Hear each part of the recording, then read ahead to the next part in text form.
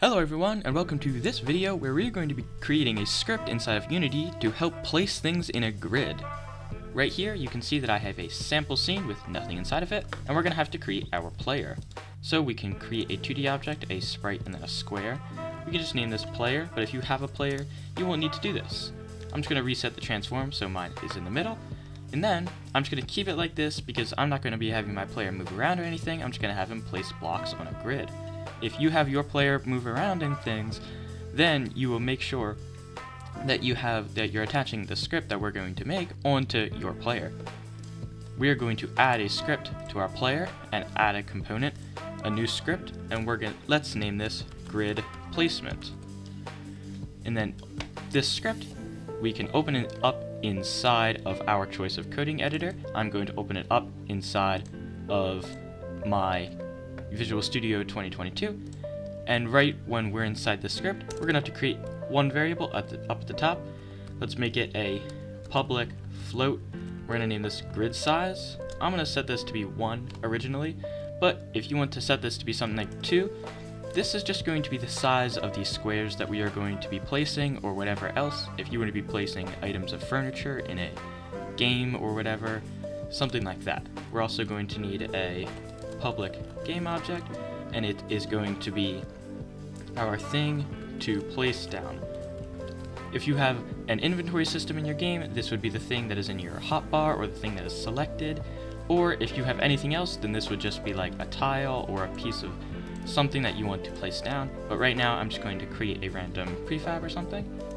Inside of update, we're going to create an if statement, and this is going to be if our input get mouse button 0, so our right mouse button.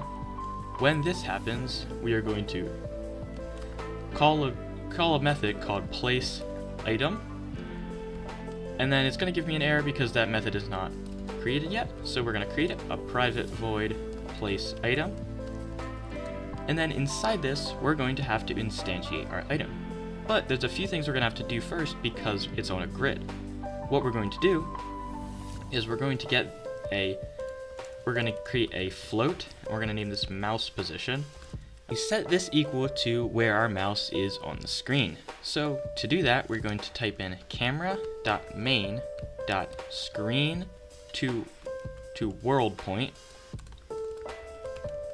and then inside of the parentheses we're going to just type input.mouse position. This is just our mouse position. And I'm just giving me an error here because I had a float and this is a vector 3, so we can just change the return type to be a vector 3. But right now this is just going to place our item wherever our mouse is, but we want to place it on a grid so that the items are nice and orderly. So we're going to have to create another thing. So this is going to be another vector 2. It's going to be a snapped mouse position. This is going to be the mouse position that is snapped to the grid. So what we're going to create is a new vector 2, and inside this, for the x-axis, we are going to do a mathf.round, and for this, we're going to do our mouse position.x divided by our grid size times our grid size. For the x, for the y-axis, we're going to do the same thing, a mathf.round, our mouse position on the y divided by our grid size times our grid size. And you might be wondering, what does this do?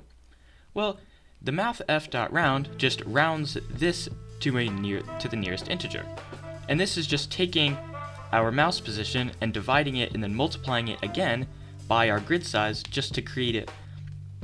And it will place the item right in the middle of our grid system, which is a 1 by 1, since we set the grid to a 1.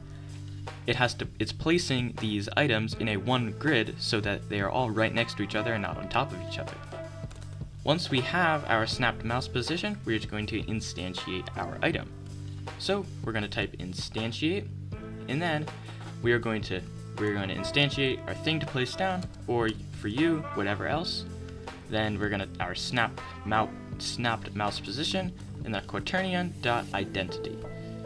Once this is done, we realize that our place item is inside of our update, we can go back inside the Unity editor. Once we are inside the Unity editor, we can check that the player is on here, and then we need a thing to place down. So we can go in the hierarchy, create a 2D object, a sprite, and then a square.